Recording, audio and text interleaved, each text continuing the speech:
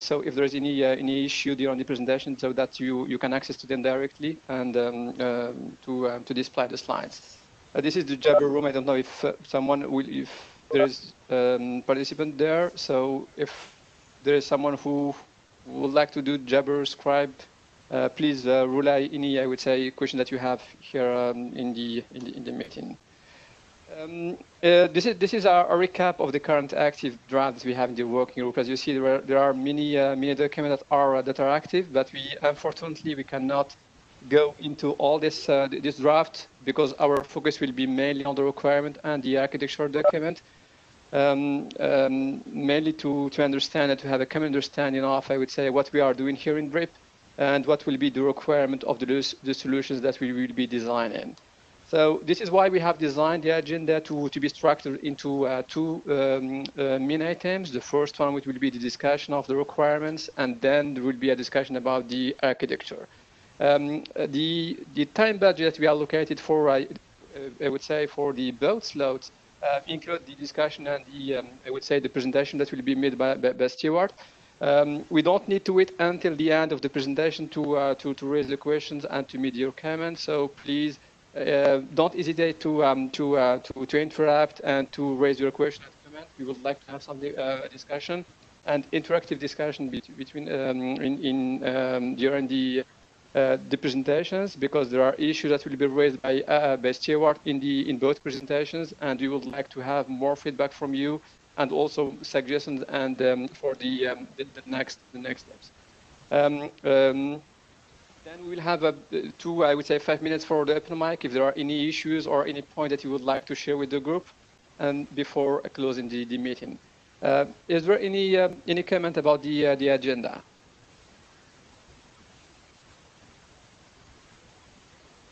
If there is no comment, I will, Stewart, the floor is yours.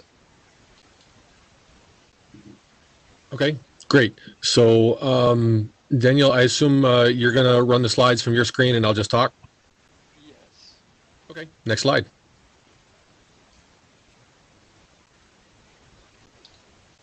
So this is the big picture into which we need to fit.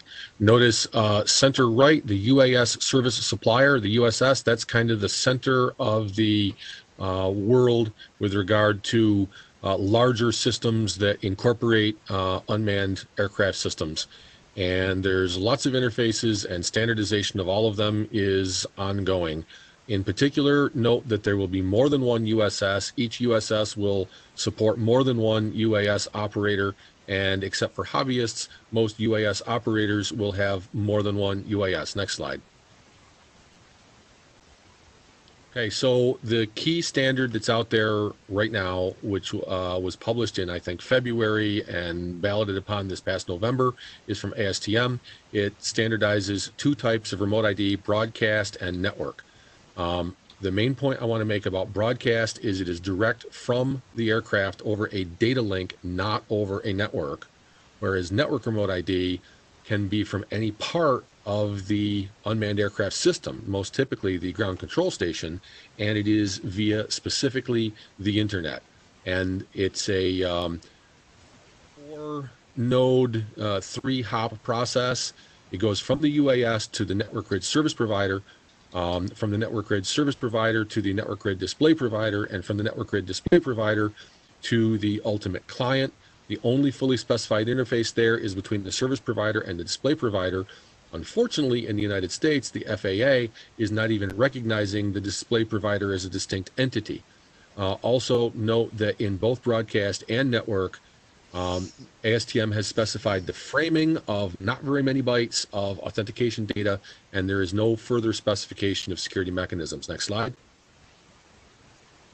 A lot of this obviously is just review. For those of you who've seen it before, I want to go through it real quickly. This is the obvious broadcast use case. Next slide. This is the slightly less obvious network remote ID use case. If you look at the middle tier, you'll see that USS A is acting as a network grid, what ASTM would call service provider for the first batch of UAS operators in the lower left. It is also providing display services to some folks, whereas USS B in the center is only acting as a network remote ID service provider, and USSC over on the right is only acting as a network remote ID display provider. Next slide. Okay. This shows the European and two different sets of US rules matrixed against the broadcast and network modes of ASTM. Our gap analysis at the bottom, the 4 key gaps. The FAA's NPRM says that remote ID is an enabler of various and sundry other things, whereas ASTM says no, remote ID is a security standard. It does not meet a high enough bar to be a safety standard, such as DAA, detect and avoid, to avoid collisions amongst aircraft. The NPRM calls for error correction. ASTM doesn't have it except in the special case of Bluetooth 5. NPRM calls for cybersecurity, whatever that means. They do specifically say we need both integrity protection and authenticity protection. ASTM standard only gives you framing for those bytes. And then everybody says protect operator privacy, but nobody tells you how to do it. And everybody broadcasts the pilot's ground control station location in the clear. Next slide. Okay. This particularly highlights the idea that an observer will get a remote ID and then we'll do a query into some to-be-defined registry with to-be-defined access control mechanisms to get data about the UAS and its operator. Next slide. Okay, this is our top-level set of meta, if you will, requirements on our approach. We believe that remote ID needs to be immediately actionable, which means the information needs to be trustworthy. Ideally, it should allow an observer to determine whether they trust the operator, even if the observer doesn't have, at the moment of observation, internet connectivity. It should enable the observer to reach out and touch the pilot and say, what are you doing there? I need you to exit that airspace because something has happened and it's no longer safe for you to be there. And privacy's got to be maintained if it's not forfeited. We want to complement existing external standards. But those external standards don't, well, the reason we're doing this is because those external standards don't answer all the necessary questions. We want to leverage existing internet stuff, and we have a stretch goal of going beyond operator self-reports. In UTM, the Unmanned Aircraft System Traffic Management as envisioned in the US, or USpace as envisioned in Europe, tracks are just self-reports from operators, and operators can lie or simply be wrong, or their hardware or their software could be malfunctioning. It'd be really great if we had some sort of independent confirmation or refutation of those self-reports. Next slide. Okay. On the left, that little stick man called the pilot/operator. There's a lot of things, a lot of entities that will often be identical, or if not identical, at least co-located. Likewise, over on the right, registry, there's a lot of functions that will be offered by the same people in more or less integrated fashion. And there's going to be other things in play, but we can't make remote ID depend upon a lot of other things, such as supplemental data service providers. However, we can enhance what remote ID does using these supplemental data service providers. Next slide. Okay, now we get into the real subject for the day. Requirements for DRIP. The first and most fundamental requirement is if I claim that my ID is Stu, or 123, how do I prove that I, the guy who is sending messages right now, is really the owner of that ID? Second, I send a lot of messages beyond just who I am, the basic ID message. How do we bind all of those other messages to the identifier that I claim refers to me? Third, how do I prove that this identifier that I'm asserting is mine, 123, is in some registry, and specifically, which registry is it in? Does anybody have any questions of clarification on these before we move to the next batch? Can anybody even hear me? I have one. So, just to interrupt. So, before we go to the discussion, the clarification, I would like to make sure everyone has been aware of the not well.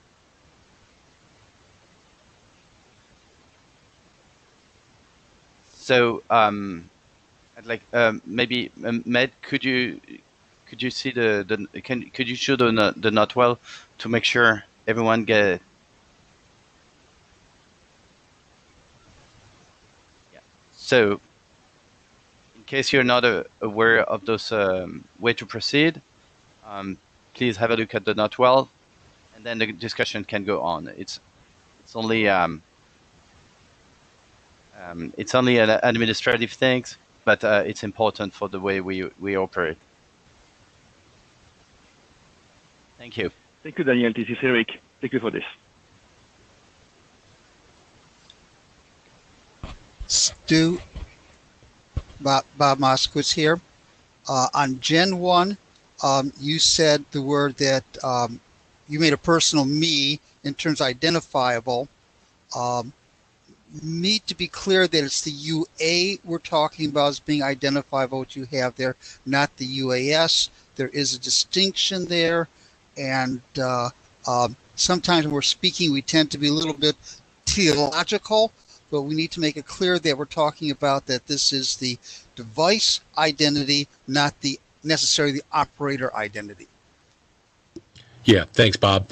For some reason, the documents all refer to it as a UAS ID, the documents from FAA and ASTM and so on. But if you then read the fine print in the documents, it makes it very clear that the ID is mapped one-to-one to each unmanned aircraft. And if an operator has multiple aircraft, each one of them will have a distinct ID, whereas the operator will also have an ID. Currently in the United States, I'm not clear on Europe, UAS operators get a registration number that is unique to the operator, and they put that number on each of their aircraft. But that will all change with the publication of the FAA's final rules sometime this fall.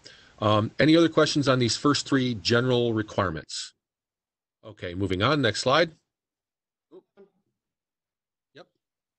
Sorry, it's Saulo from ICAO. Just in aviation, we normally talk about target level of safety, at least minimum levels of safety. Do you have an idea in terms of authentication, the chances or the probabilities of this authentication being not compliant, or say, let's avoiding messages like the replay attack or spoof or something like that? Do you have an idea on the probability of this authentication not happening correctly?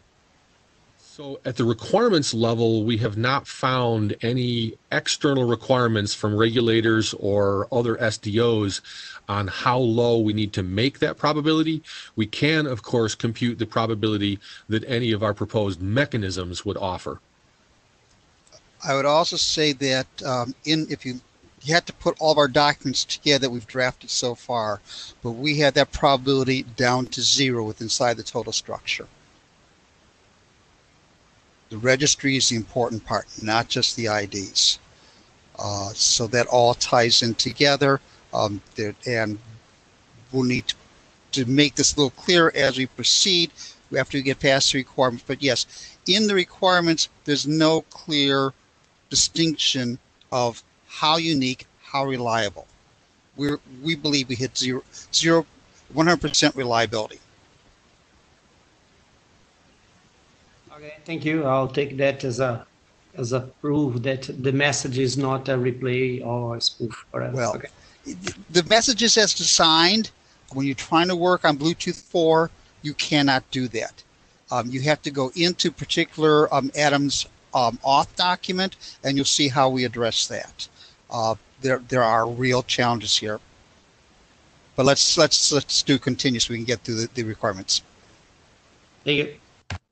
Okay, so let's move to the next batch, next slide of general requirements. Okay, these all kind of relate.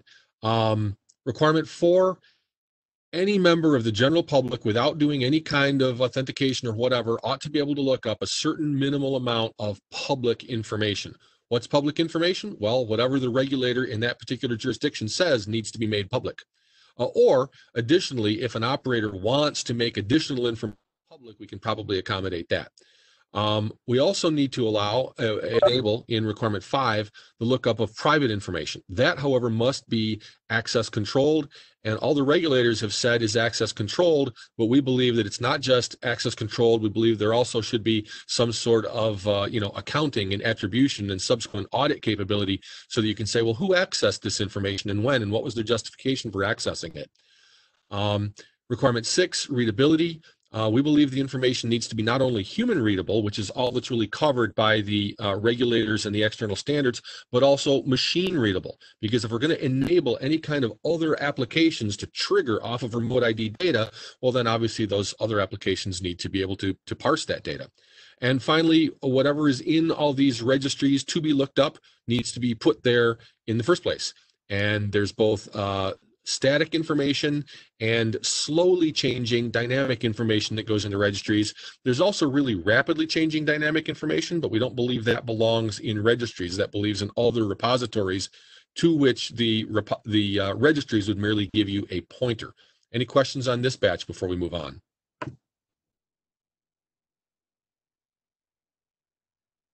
Sure, here.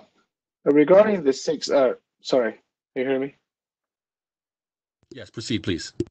Yeah, so regarding the readability, that's only considering the ID readability, or it's also including the information inside the ID, like all the aeronautical information?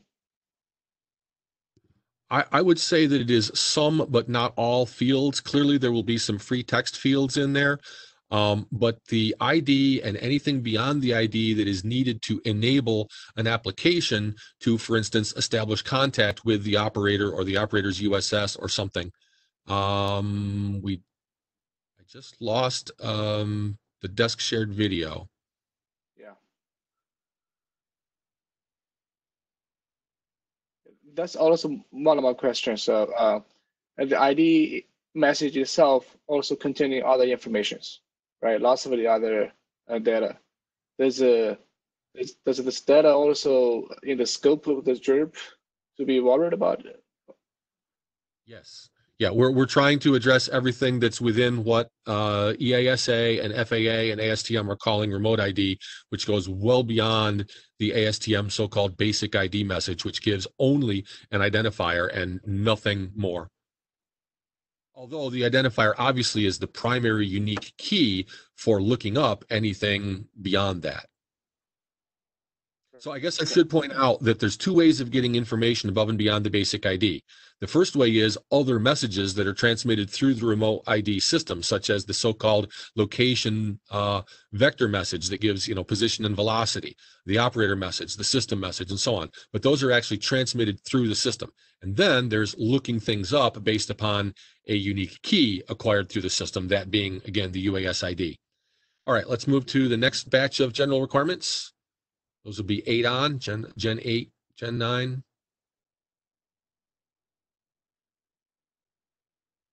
Daniel, there we go. I don't know if you can get back to slideshow mode, full screen. Still not seeing it. There we go. That's it. Okay, so now we're getting into kind of side requirements.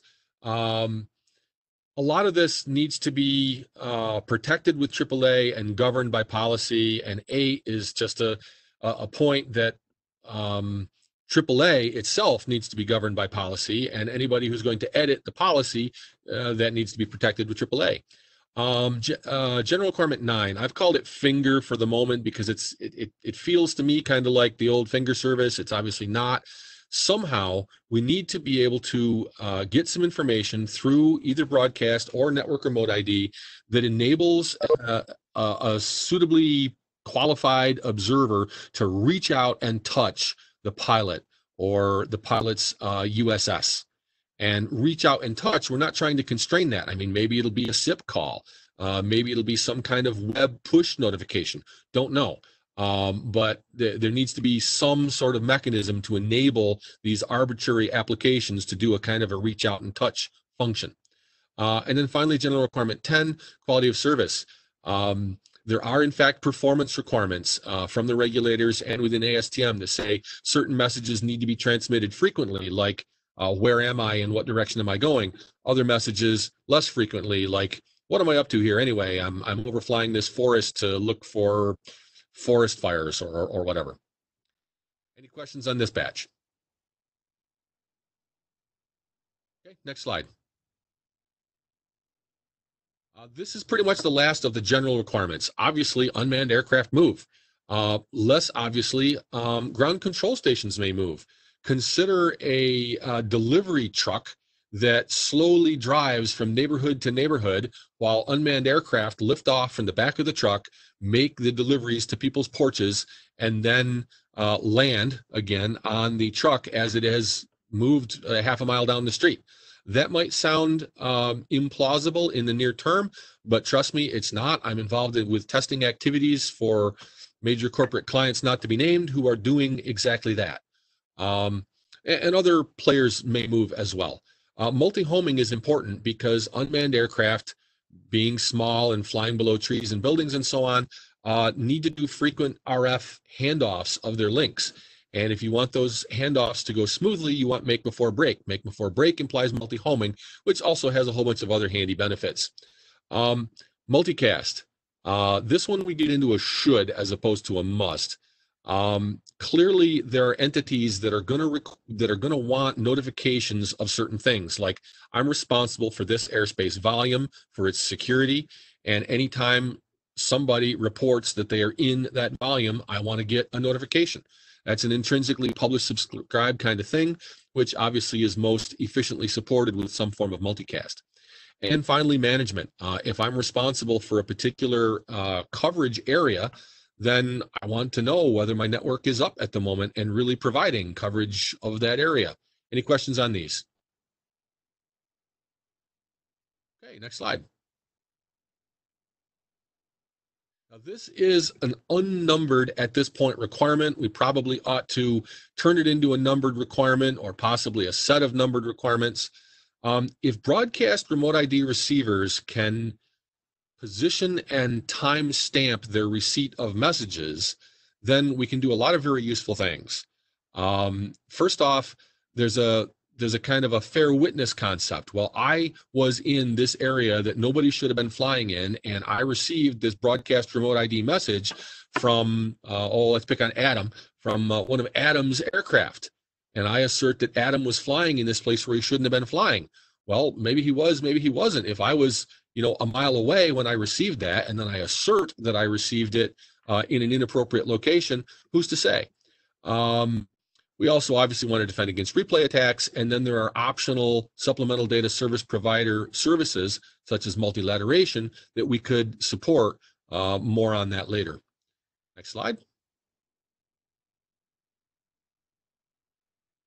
Okay, now we move into specific requirements on identifiers. First off, can't be longer than 20 bytes if we're going to fit with the ASTM standard that FAA and presumably EASA are citing as an accepted means of compliance with their regulations. That identifier has got to be able to point you to which registry it's in. It's got to be, as an entity ID, requirement 3, unique within that registry that it pointed you to. And so if you concatenate 2 and 3, together they make 4. We need, within some to be determined scope, uniqueness of the identifier. And that scope is not only spatial, if you will, but also temporal. It's possible that over the course of time, an identifier might get reused. We can make the probability of that extremely low. And indeed, if we are registering each of our identifiers, as long as we keep a forever list of used identifiers, we can prohibit their reuse. And then some concept of non-spoofability, requirement 5. Now, that doesn't mean that an individual message all by itself is necessarily non-spoofable, because these messages, in the case of broadcast over Bluetooth 4, are incredibly short. But if you listen for 4 or 5 seconds and collect a batch of messages and concatenate them, correlate them in some fashion, then you ought to be able to achieve non-spoofability. Next slide. All right, this is another bunch of unnumbered as yet requirements pertaining to identifiers that we need to make a little clearer and probably number some of them. We don't want adversarial correlation. It doesn't want Amazon to know its delivery routes and vice versa. And even if we don't care about those commercial users, there are definitely government operators doing arguably legitimate things that they don't want everyone knowing exactly where they are and what they're doing. I think this next bullet is probably redundant, the whole idea of proving ownership. Then the next one's probably redundant as well, capable of verifying that messages claiming to have been sent from a given system with a given identifier really came from the claim sender. And who's going to generate this ID? Is it the operator? Is it the ground control station? Is it the aircraft itself? Is it the USS or some other registry? Or is it some collaboration amongst multiple parties? That's not specified by the regulators. Very loosely, they say, for instance, a UTM ID is assigned by the UTM system. Well, the UTM system is a large amorphous blob. What does that really mean? But there obviously has to be agreement on the identifier amongst all these identities. Any questions on the identifier requirements? Next slide.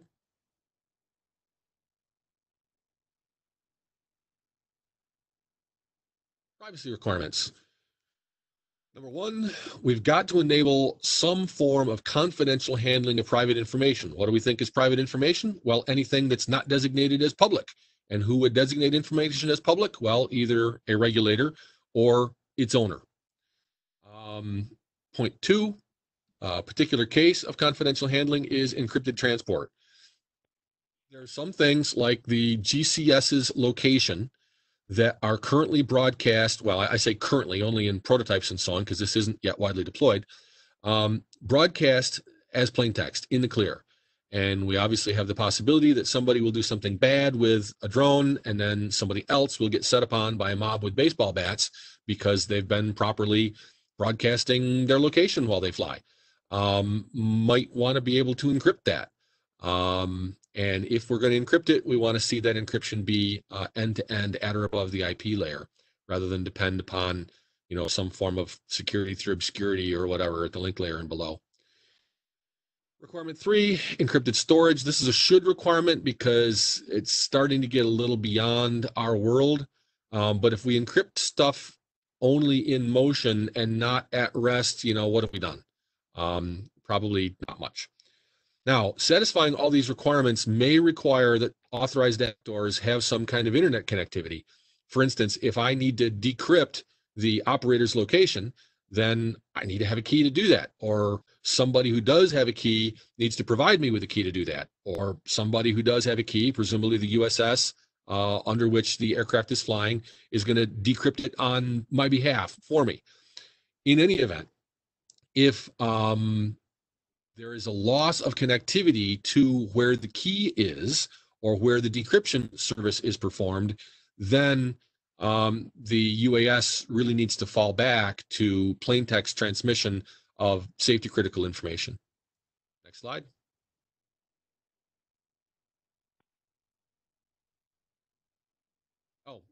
Yeah, so that was the last of the requirements. Any questions on the privacy requirements?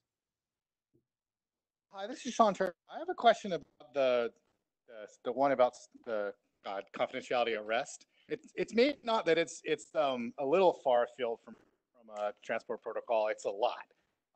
Typically, we don't. So I guess I'm wondering how that's going to work out in a protocol about trying to ship things from here to there.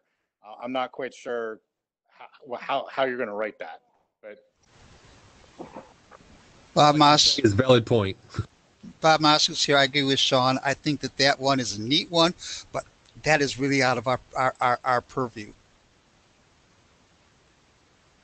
Yeah, I hear what both of you are saying, and I agree. And yet at the same time, I'm continually frustrated by going to websites that say, oh, great, your stuff is protected. Yeah, it's protected on the wire between me and the bank. And, it's left in a leaky boathouse once it gets to the bank. So raging agreement, I'm completely on board with you. I just think that it's going to be weird to try to have a requirement that it meet it. I definitely think you can write security considerations in these documents that say, hey, look, you're a buffoon if you don't do this other thing as well. And then if we can figure out some way to point or refer to something else, I think we have a better chance of success. I concur. Thank you. Okay, Hi, so this is Alyssa Cooper. I have another question, sorry, before you move on. Just sort of at the intersection of the last two sets of requirements about the identifiers and the privacy requirements. I want to see if I kind of understand this properly, which is that the identifiers will serve as keys that exist in various registries where you can go and look up other information. But given what you said about, all having sort of a permanent record of all the identifiers that have been assigned or been seen on the network or what have you, that means that if you have temporal uniqueness, then somebody who wants to correlate a set of identifiers that all belonged to the same device over time is still able to do that because you're keeping a record forever of the identifiers that were assigned. Is that sort of like the logical result of the intersection of the identifier requirements and the privacy requirements? yes, and that forever record would only be in the hands of the registry that accepted the operator's registration request for a particular identifier. Here we get into the fact that it's the regulators, the CAAs, which are putting the requirements on in terms of being able to meeting their obligation to track the use of a national airspace.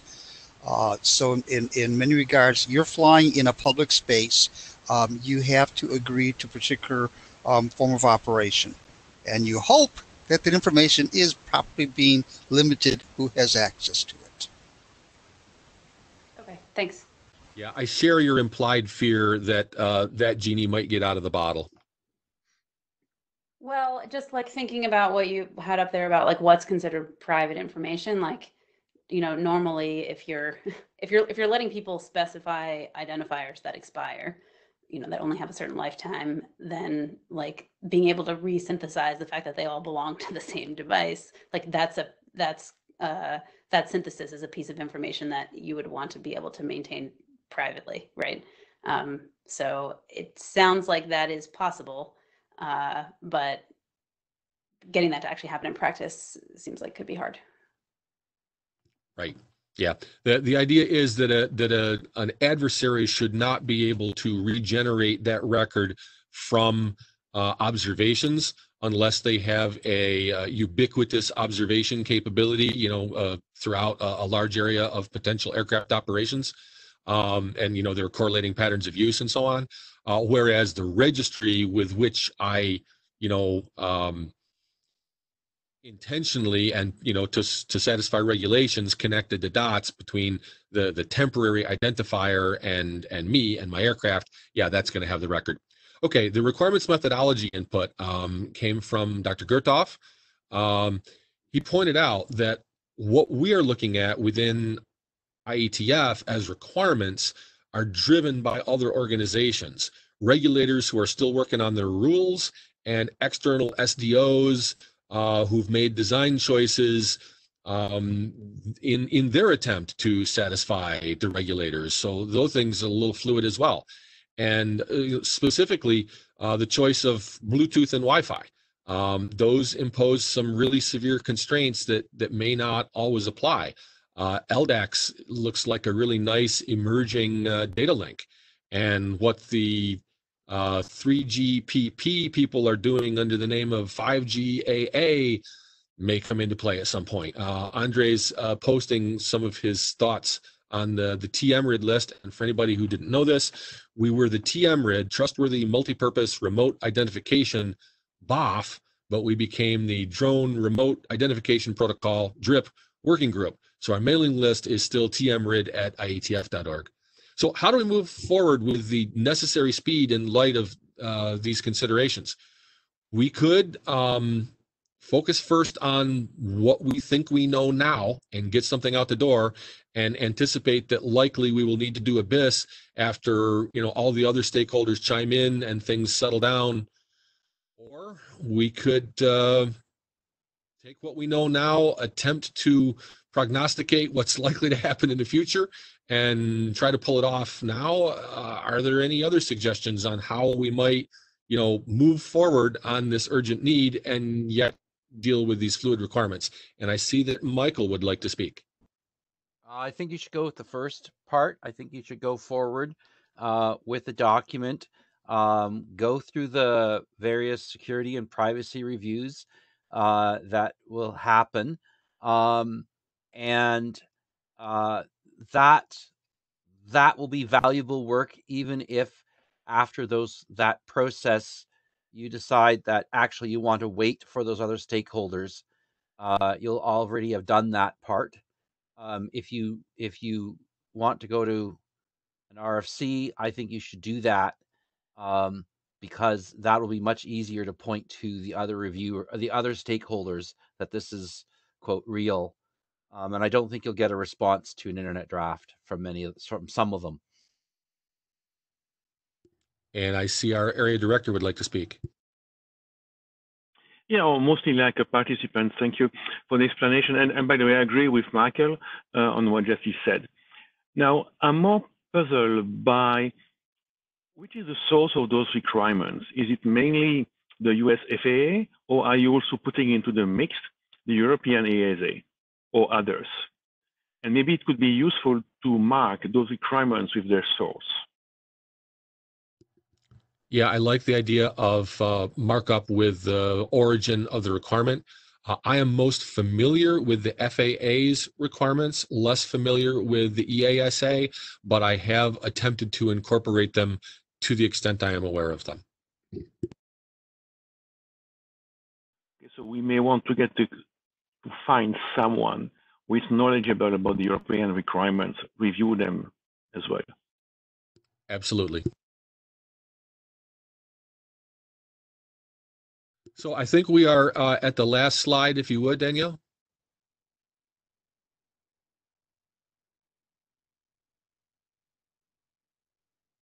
I could just briefly say that how about interoperability with current aviation systems? I mean, like, don't you want to see a plane pilot see the drones around on the screens? So do you need the gateway, or do you need interoperability with current ADAS and systems?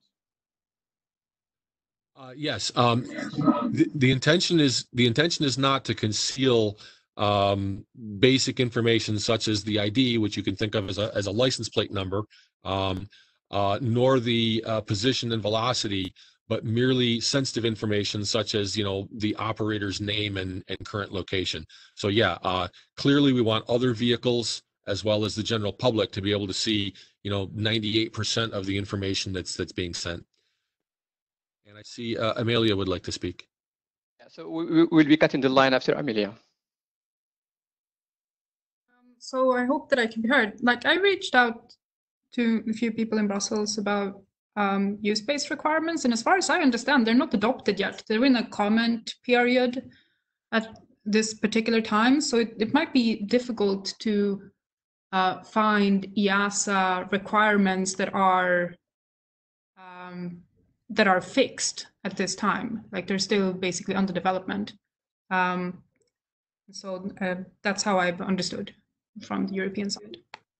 Right. All we have to go on right now is EU delegating Regulation 945 and implementing Regulation 947, and some noises out of EASA on how they might go about actually implementing this.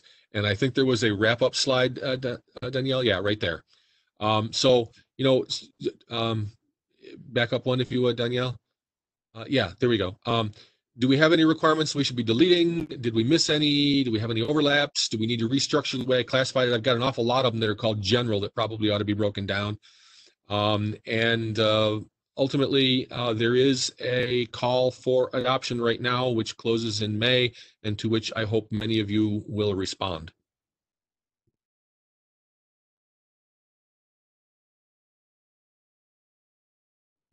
That would be the next slide. Yeah, thank you, Stewart. We move now to the architectural discussion.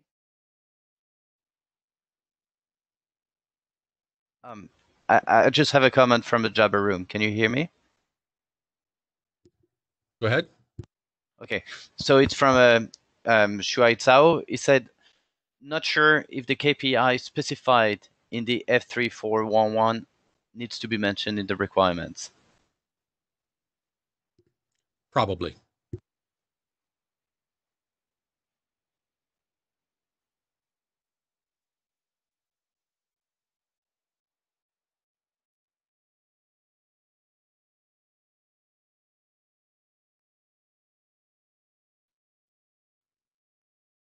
Okay, so moving on to architecture. The point is to fit the needed functionality within the tight constraints. Next slide.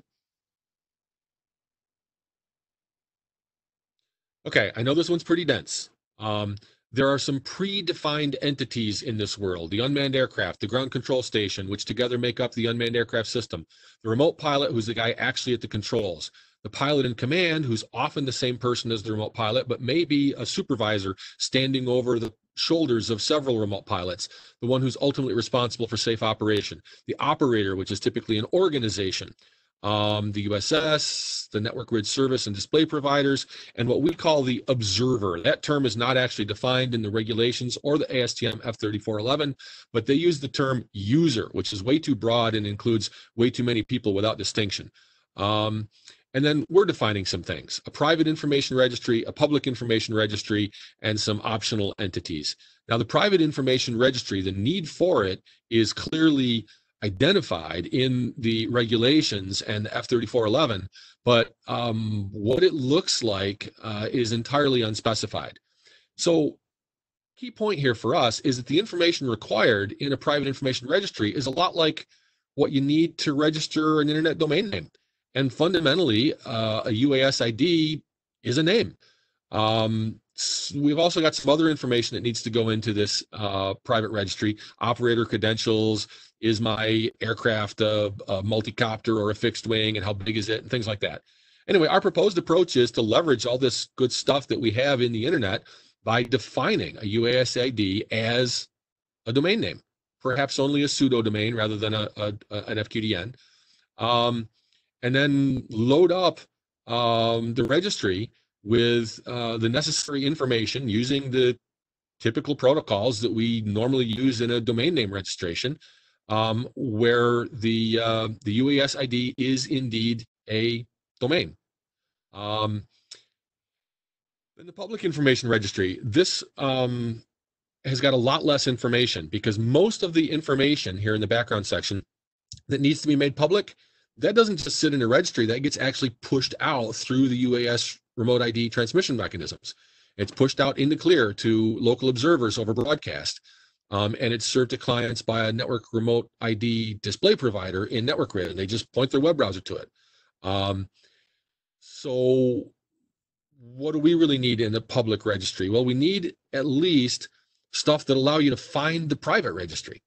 And we may need some other stuff that will allow you to find servers or services that you might want to trigger using the remote ID information that you received. Like, I don't know, make a SIP call to the pilot. So once again, let's just use the stuff that we already have. Let's use DNS. I'm not talking about defining any new weird resource record types. RFC 7484 tells you how to find an RDAP server from domain information. And whatever minimal UAS remote ID specific information doesn't fit into a standard resource record, we would expect to do the usual cheat of sticking it in a text record. And then direct machine-to-machine contact information would go in, the standard resource record types. Now, the optional crowdsourced remote ID, two entities: a supplemental data service provider that we slide in between the network remote ID service provider and display provider. It should look like a service provider to a display provider, and it should look like a display provider to a service provider.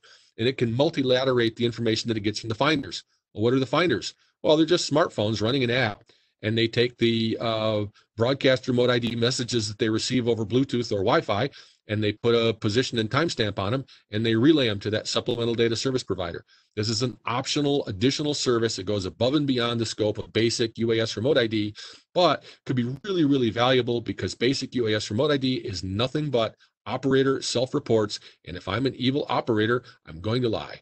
And I probably, even if I'm not an evil operator, have buggy software and hardware. Next slide. Okay, these are the transactions that we presume will take place.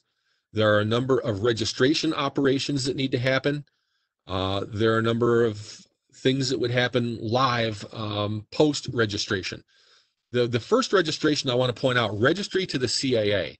For this to scale up, I don't think the FAA is going to be able to pull off what they're going to pull off, which is that they run the registry. I think we're going to see the same thing we see with internet domain names. You got a boatload of registrars, a smaller number of actual registries and registry operators, and then there's a route. And the route in each jurisdiction would be the Civil Aviation Authority for that jurisdiction. Under operations, most of the ones in the middle are just standard UAS remote ID. The very first one, encrypted broadcast of personally identifiable information. That's something that we are attempting to add in the interest of privacy. Whether it really would be encrypted or not would be up to the regulator in a particular jurisdiction. And then the last couple, last three are things above and beyond that we're adding. This, finger idea of I've got a remote ID, now I can reach out and touch the pilot, and the idea of getting independent confirmation of position reports through this crowdsourced remote ID. Next slide. Okay, here's where I'd like to drill down a little bit. I have really focused on what will fit in the Bluetooth 4 constraints that ASTM has specified based upon their understanding of what FAA and EASA wanted. And the only thing I can find that fits is based upon the host identity tag, the HIT from the host identity protocol, which I know has not garnered an enormous amount of traction within IETF over the last 20 years.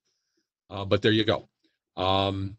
To fit the ID with signatures is really hard, and to fit any kind of certificate, even using modern techniques such as EDDSA, won't fit even in the maximum 10-page message that is available to us. So our proposed approach is to adopt the host identity tag, which is a legitimate IPv6 thing, but it is not a locator, it is an identifier.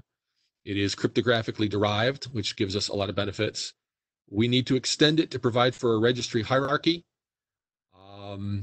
We need to ask ASTM, and we have asked them to assign a new UAS ID type, which would be presumably 4, because there's only 1, 2, and 3 defined so far in that 16-bit field, that would be specifically a hierarchical hit.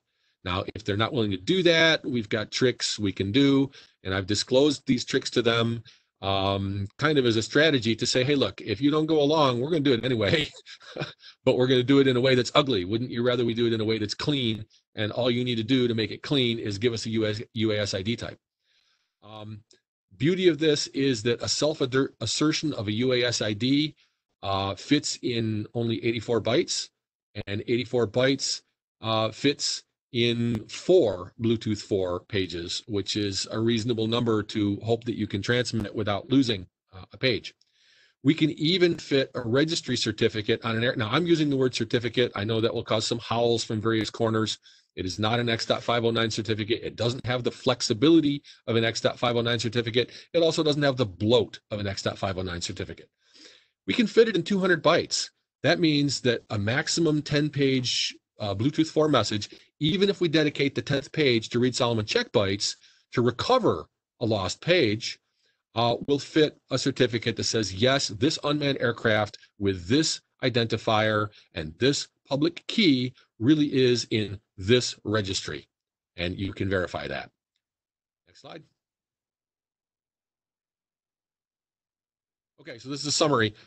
Because mapping a physical location to an aircraft ID smelled like mapping a persistent host identifier to an IP address, that inspired looking at HIP, and that brought us some other benefits. So we're proposing 2 minor tweaks to ASTM F3411, which their leadership has said these should be easy lifts, but we can make no guarantees of what our committee will actually ballot in favor of.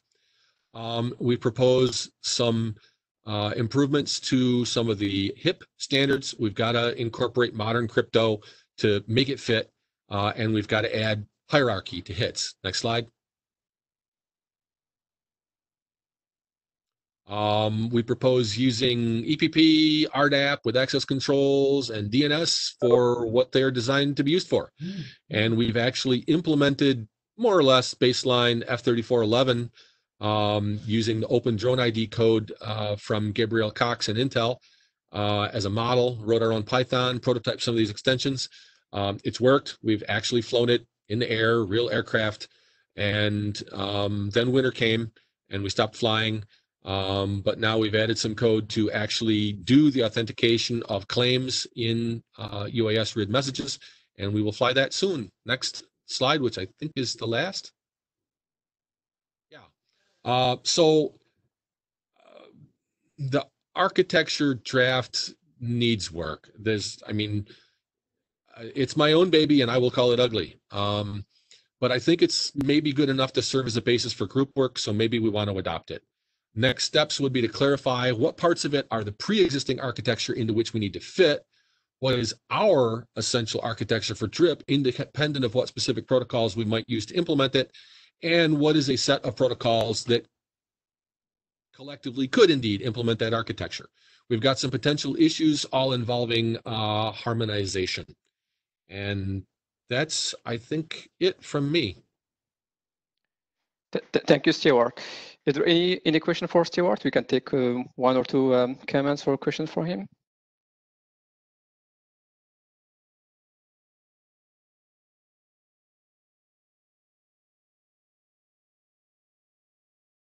So Stuart, this is Eric Vink again. Do you think we could get a liaison statement from ASTM? I will ask Gabriel, but right now ASTM is kind of lying low on this. FAA threw them a curveball with the notice of proposed rulemaking that was issued Christmas week, and FAA then got an all-time record number of comments on that notice of proposed rulemaking, over 50,000, and most of those comments were negative.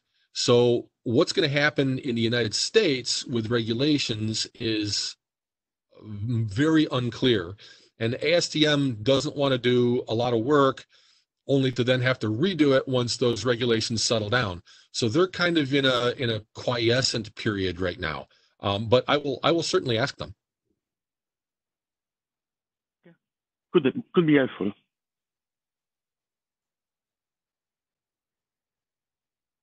By the way, another organization that has invited our participation is ICAO. Not with official standing, right? We can't have official standing with an ICAO.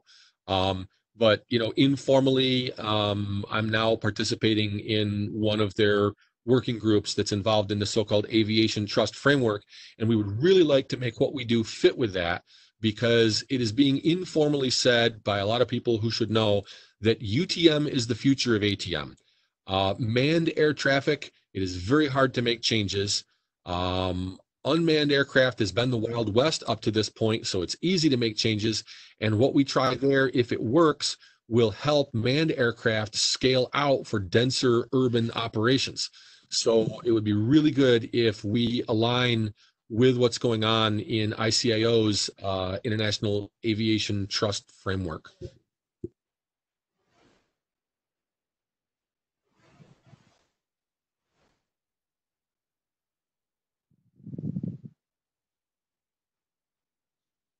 I have another question, if that's okay.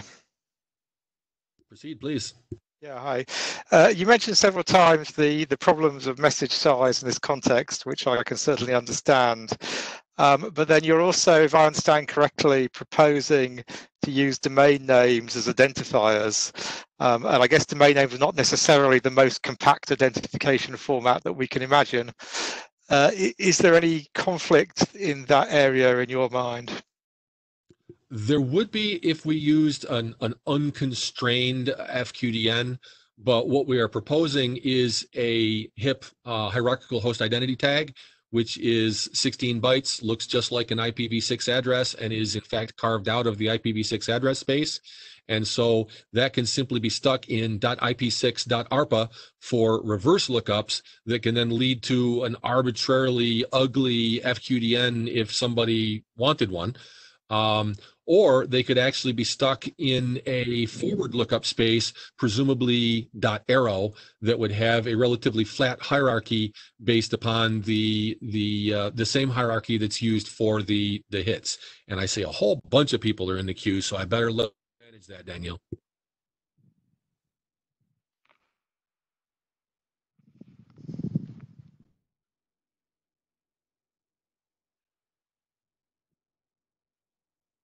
I think, Silva, you can talk because you're the next in queue. Yeah, just to second what Stu just said about the involvement of ICAO. I'm the secretary of the Trust Framework Study Group, and we are developing, and we have the participation of the Europeans, we have the participation of FAA, and we have the participation of aircraft manufacturers as well. So it would be good to be active there so we can develop at the same time. So we can have IETF regulations and international regulations done at the same time. Thank you.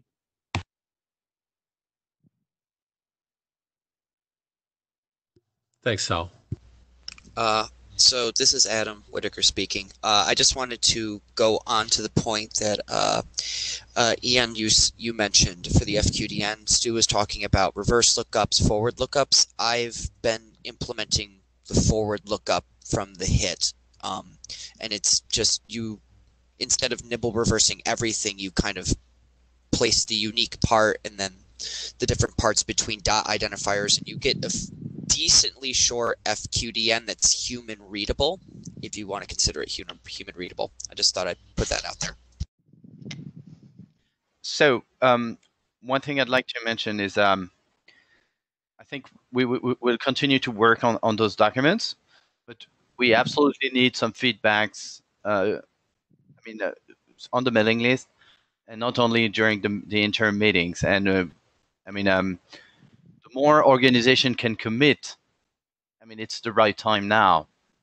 So I'm really encouraging all the people representing different organizations or that have some concerns to really mention them now on the mailing list. So it's going to come soon. The other thing I'm quite unclear, and that might be a question for Eric. Are we gonna? How are we gonna proceed? Maybe formally or informally, to get somehow an approval from those various SDOs. I mean, are we in? Is the process that we send them the document and say this is what we intend to publish, please, and we wait for a statement from them, or I don't know what's the exact procedure. There are at least two things that needs to be done. One is that those documents that are currently personal documents should be adopted by the working group. That's the working group called for adoption.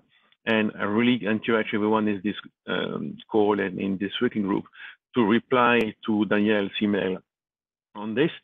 And the second step in it, it's not mandatory, but getting a liaison statement both ways between the IETF and this specific working group actually to the ASTM and maybe as well to FAA and ASA could be helpful, because then it validates basically the requirements that we got in the draft. So that's a two-way. So we can ask for them for comment, and then we need to check their comment back. And I can assist you on this. And typically the IEB, the Internet Architecture Board, should be put in CC in all this communication. So Stu here. This is US only, this next comment, but ANSI, the American National Standards Institute, serves a kind of a coordinating function for many different SDOs in the US. And they have released a 300+ page document a few weeks ago, which comments are due in a couple more weeks. And I do intend to comment. Those comments will be without standing. It'll just be, Stu Card's ideas. I might speak on behalf of my employer, but that would be as far as it goes. And in it, they list all the different SDOs that are at work in the unmanned aircraft systems area, and they don't list us. So I don't know what blessing we should get. Go ahead. Us being what? IETF? Correct. IETF is not listed, so I don't know what sort of blessing we need to get from the IAB in order to request that ANSI list us as an SDO active in this area.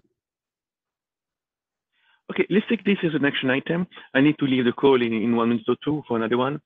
And I'm not that familiar, to be honest, with all those liaison things. So let's keep talking, used to, the two chairs, myself, and we'll initiate this and keep the working group aware, of course, of the discussion. Thank you. Sounds like a plan. You're welcome.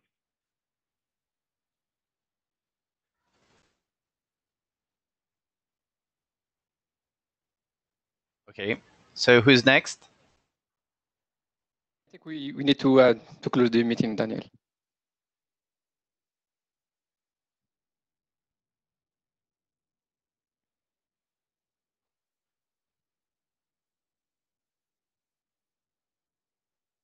Med, do you want to close the meeting? You can do it, Daniel. So just yes, so yeah, please go on. Go. Yeah, so this is the a reminder of what Stewart already said is that we have already an open call for the adoption of the requirement draft. So please send your, I would say, your comments on the list and say whether you support or you don't support that document. We need more feedback from the working group to understand whether we are on the right track or not. Just right after the meeting, we will be issuing a call for adoption for the architectural document. It is not that stable. We know that, but it does not need to be stable for the adoptions, but we need to have your feedback whether this is a good, I would say, basis and starting point to work on the architecture. And for the others, I think that's, yeah, please, we are seeking for feedback, and the more we get feedback now and concerns about the approach which is done by the working group, this will be really useful for us, because we need to scope the work, and also I would say to have more, I would say, coordination with the other organizations who are doing, we are working on this area. So please reply to, I would say, to the list and send your feedback there. Thank you. I think that we are now at the end of the, I would say, of this meeting. So thank you all for participating, and I think that we can adjourn and talk to you next time. Thank you very much. So please, if you haven't signed the blue sheet, sign them now.